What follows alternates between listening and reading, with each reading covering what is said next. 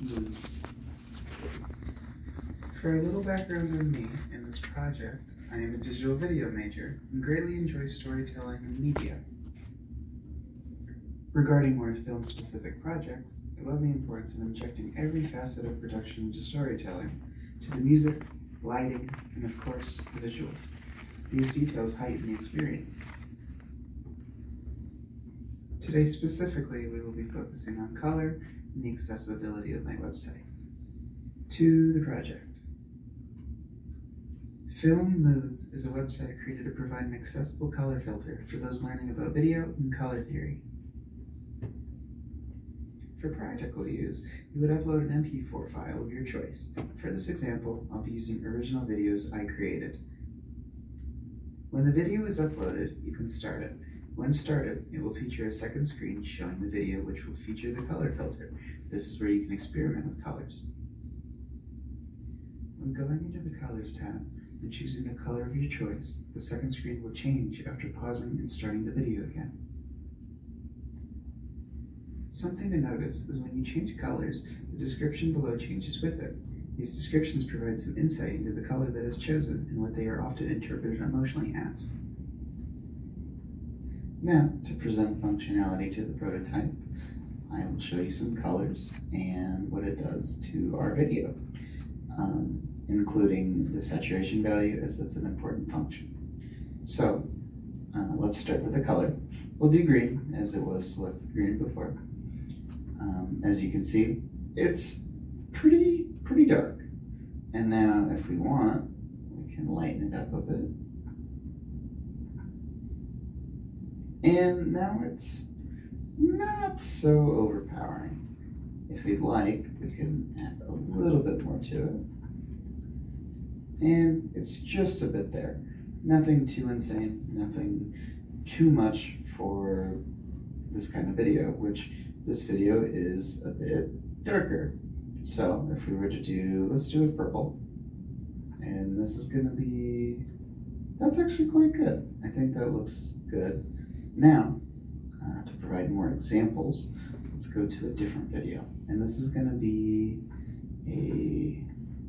just more of a GIF, if you will. But it's just the American flag. And now, if we were to do, let's do a pink. And now since the saturation is really low, we can't really notice it, because some videos might just be so bright. But, you can see it. Now that is a lot of pink.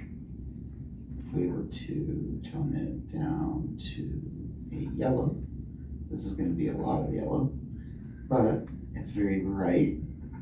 And if you were to just minimize the saturation just a bit, might be, oh, that's still too much.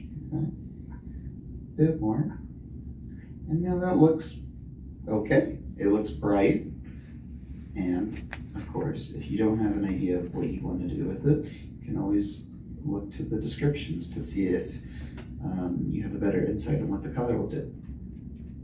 Another function to feature in the Colors tab is Custom. The Custom color option allows the user to modulate the RGB values individually to allow further experimentation. Now for wanting to save what you've done, you'll see the Start, Stop, and Export buttons. When you want to start saving, pressing Start will begin to record the filtered video. Once done, you can press the Stop button, and your video is ready to be exported. Now that we've exported the video, we can take a final look.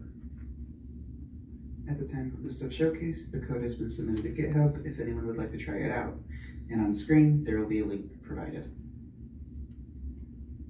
I would like to specifically thank a fellow student and tutor on campus, Preston Chapman. Their help with working on the code was invaluable, and I greatly appreciate what I learned from them while working on this project. Lastly, I would like to thank UAT and you, the audience, for this opportunity at the SIP Showcase. This project was admittedly not easy, especially the coding side of things. But besides that, I'm proud to overcome this challenge and move forwards towards graduation. Again, thank you.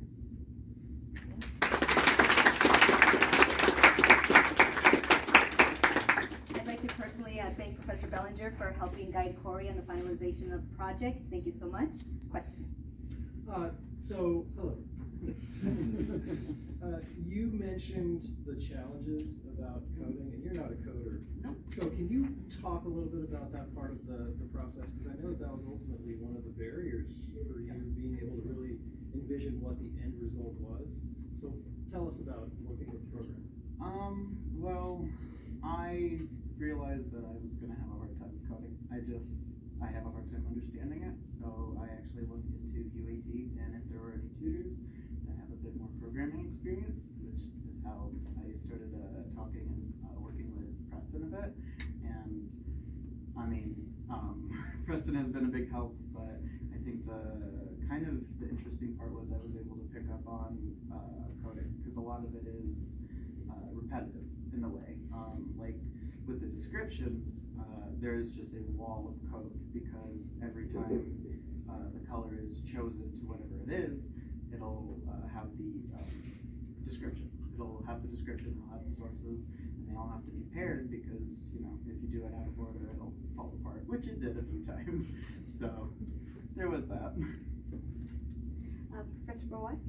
Yes, I just want to say that's a great presentation, and actually the whole website is easy to use, and just be able to see the change in color in real time will just save a lot of effort. I've seen that in photos before, but actually it's the first time seeing it and change colors on video in real time. That's awesome. Professor Prater? First of all, I want to welcome you to the coding world. Welcome to the rest of us. You did a good job with that. I like seeing that. My quick question was, I noticed during the presentation, when you click the drop-down menu, it didn't appear on the screen. Now did it appear on your screen? Yes. Okay, and it was a recording issue. It wasn't a drop-down issue. Yeah. Okay. I meant to implement some like screenshots, but yeah, there is 8 colors. Yep.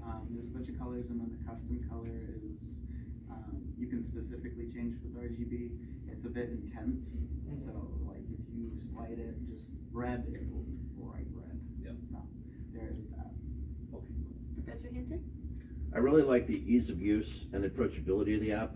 Sometimes when an app is new, if there's too much going on, there's too many options, I'm like, I don't have time to learn this, and that one was really intuitive, something that I would just start using. Good job with that. Professor Portier? Love this project. Awesome work. My question to you is, let's say I want to do color correction for a Western movie of some sort. Do you have the ability to go into black and white or go into sepia tone at all? So for the black and white, we did not. We actually did have it initially, and I noticed, because the first video I showed Stroll in the Park was something I did here, and I noticed it looked really good black and white, and I think that was a good point. I mean, there is a brown filter, so there is if you want to just lessen it a bit with the saturation, but I do think that's a good point with that black and white. I just have one last thing. So, I don't know if you know this. You have it on GitHub, right? Mm-hmm. If you make the repo name your username, your GitHub username.github.io, it becomes accessible to the web, and anyone who puts in your username.github.io gets access to that website. So you might want to do that so that you can just put the website name there, and anyone can go on and test it immediately. Good idea. Yeah. I just kind of made it. I never was really on GitHub, so that's why. Yeah, it's real easy. Yeah. You just make it the GitHub or the username.github.io as the repo name, and then it's on the web. Dr. Smith? Yeah, I'm all about simplicity of customization. I mean, the video filters and things I use can be very immersive in a lot of things. My question for you is, like, now that you created this, what's the next step in the evolution of that specific project? I'm not exactly sure. A big thing that I kind of wanted to point out with this is storytelling. I think storytelling is a big thing for me, and especially just, I mean, even going to research, but like going into just my digital video classes, it's always, everything is important. Every little detail, even to the color. And it could even be something that's in the background, or something on a character. Like, it's just that. So I think that's why I wanted to do more color focused. I think with getting into programming, I think it is still a little scary for me, so that's why I've definitely been focusing more on the video aspect of things, but that is a good question. Thank you very much, Corey.